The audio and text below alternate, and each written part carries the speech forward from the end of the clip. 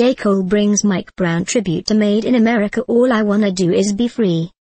J. Cole came to the Budweiser Made in America festival with a mission and a message.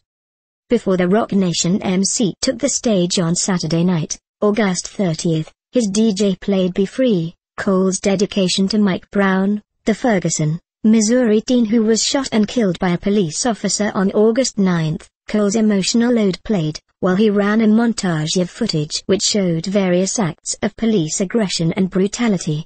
The crowd watched, mostly quiet, in a somber acknowledgement of the rapper's sentiment. When the Dreamville Spitter final did emerge from backstage, all he had to do was yell Philly for the crowd to erupt with applause and praise. First was Enchanted from his 2010 mixtape Friday Night Lights, then he moved into Land of the Snakes from his latest album Born Sinner. From the Cole ran through a number of hit records and fan favorites.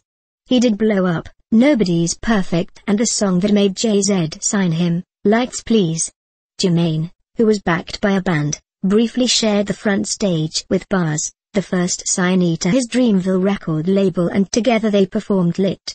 Of course he did Work Out, Can't Get Enough and Nobody's Perfect, but by the time he closed with Power Trip the crowd was fully engaged in a good old-fashioned sing-along.